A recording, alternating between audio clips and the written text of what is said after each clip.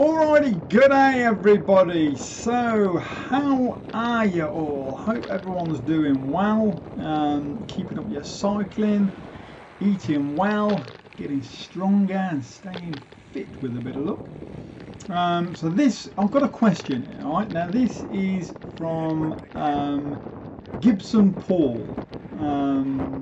Now he's asking, what he's saying is, I'm a newbie to cycling and I've just got a power meter. I've been riding for just over 6 months and haven't done any real training, but tested an FTP, came in at around 255 at 77 kilos. What is a realistic goal to train for by next summer's racing season? I wouldn't want to weigh less. Okay, so I wouldn't want to weigh less than 75 kgs, about what I am now.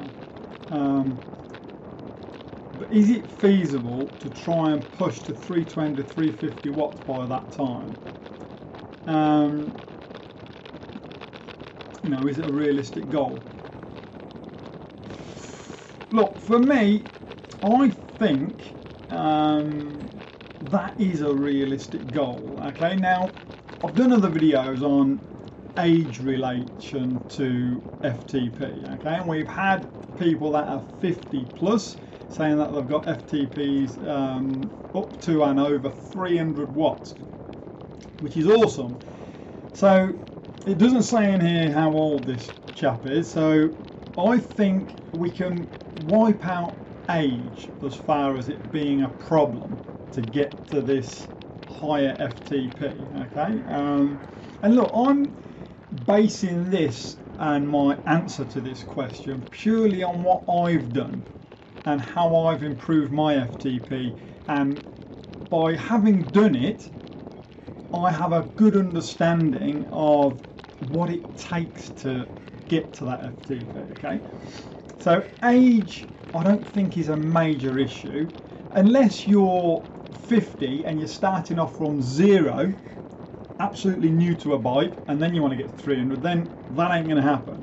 But if you're 50 or whatever and you're already close to that because you've been riding a lot, well, to get that little bit more I think it's achievable. So whatever age you are anyway, I think it is achievable. It's a realistic time frame to get your FTP from 255 to 300 plus. Somewhere between 320 and 350 is achievable, but it's going to come down to a few things.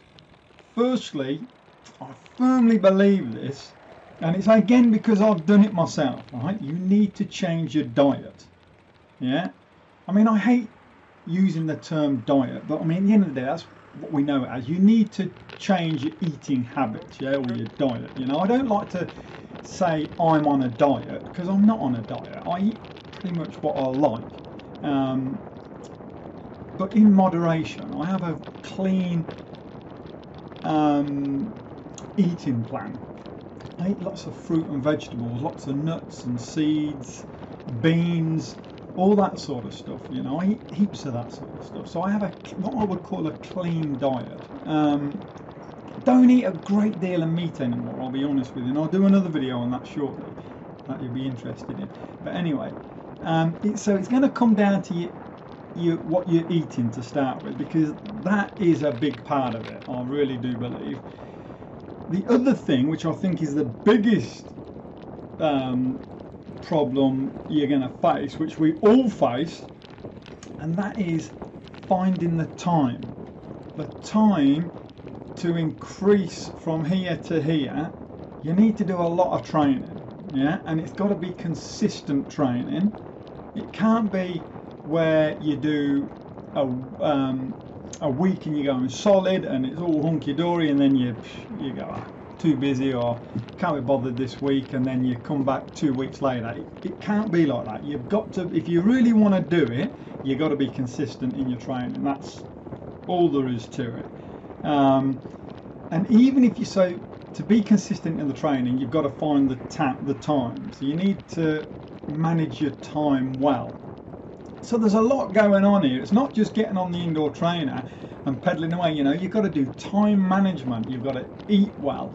And if you get those two things right, the other thing you then have to do is you have to get the right training program. You can't just be on the indoor trainer, belting it out, pushing 300 watts all the time.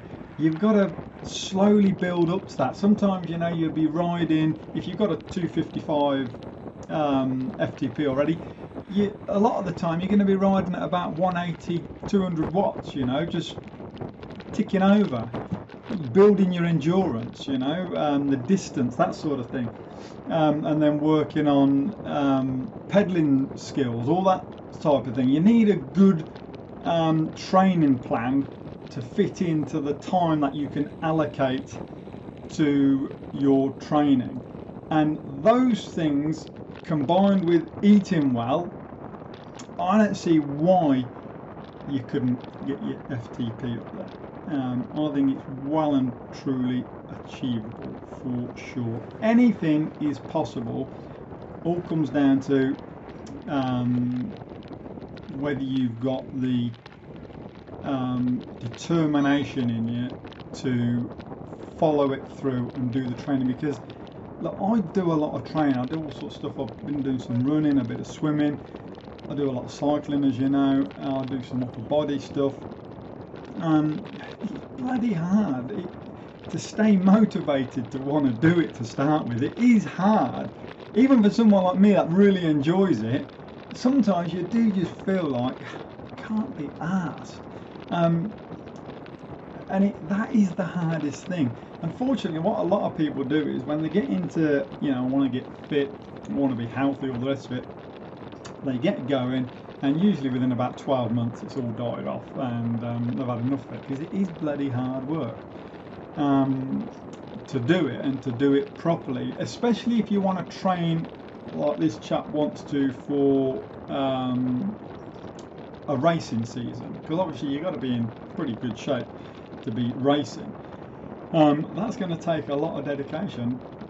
Can definitely be done, but you need to get those three things right. You've got to get your time management, you've got to get a good training plan in place, and you've got to be eating well from the get-go, and you can do it. Anyway, that's what I think.